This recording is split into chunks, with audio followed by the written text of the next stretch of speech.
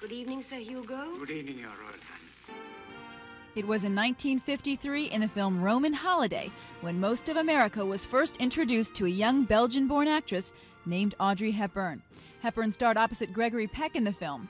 Her performance landed her worldwide applause and an Academy Award. I think I came in sort of after the great glamour. And by the time I came along, I think there was room for somebody who wasn't as curvaceous or as blonde or, you know, somebody who was perhaps a little plainer.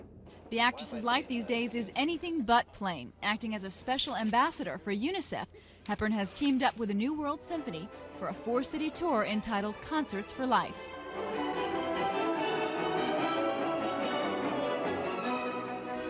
Hepburn will narrate a musical work based on the Diary of Anne Frank.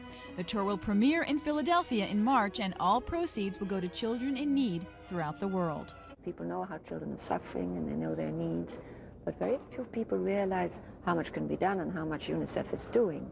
And many people don't know how much Audrey Hepburn is doing. She has visited several third world countries and has become an eloquent spokesperson on behalf of the world's children. She says this job is the best yet.